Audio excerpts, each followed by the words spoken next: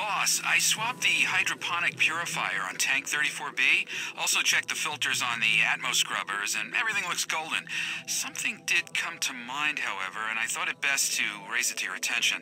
I know one of your main talking points about the facility is our world-class quarantine capabilities. I've been double-checking the security protocols during my spare time. Yes, after I've tended to my laboratory responsibilities, and I think I may have found a vulnerability. While we have tremendous redundancy on physical barriers, I am concerned that so much of our emergency procedures rely on a heavy supply of energy.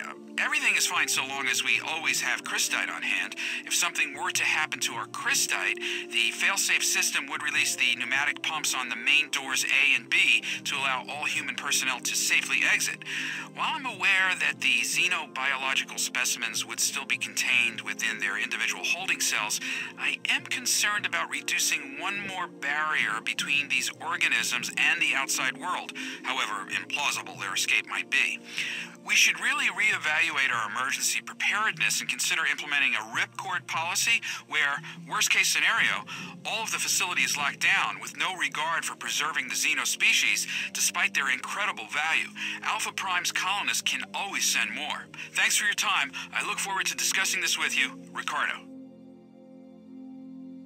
Boss, me again. I don't mean to nag, but did you see my previous vid packet?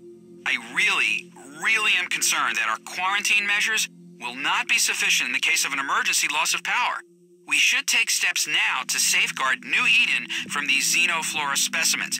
While there may appear to be no obvious danger, we both know there are always unforeseen and far-reaching repercussions when a foreign species is introduced into a new biosphere.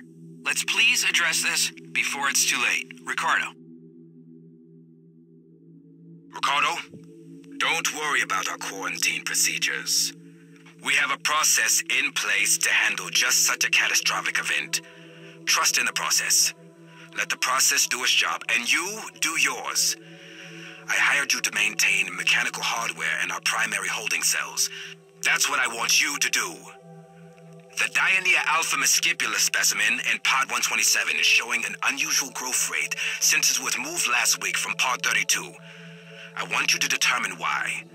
What environmental factors are different? If you find an anomaly, correct it. No more lollygagging. Ricardo, stay focused. LaCroix, words cannot express my elation at seeing the spectacular results of cross-pollination between the xenospecies and our terrestrial ones. This is far more than we could have ever hoped for. Can you imagine the accolades we would have received in the old world? We're witnessing mutations and new trait expressions in a matter of only 5 to 10 generations. It's phenomenal. And the results that Vicente is getting with Dionea from pod 127 is more than we could have dreamed of. That the specimen could not only adapt, but also thrive so rapidly in our messy atmo mix, heavy with nitrogen and O2, is absolutely astounding. Astounding! He said the plant has begun sexual reproduction, releasing a cloud of orange spores. He's already submitted the spores for analysis, and he promised me a first look at the results. You jelly? Sad, isn't it? That the happiest I've been at this job is when our facility actually died and left life to its own devices. I tell you, it makes me believe again in the beauty of the universe. What a delight to witness this firsthand. Huan Ming. Admin log of terminal event. Primary power source failure. Lockdown imminent. All personnel are directed to evacuate the facility immediately. End message. Goodbye, world.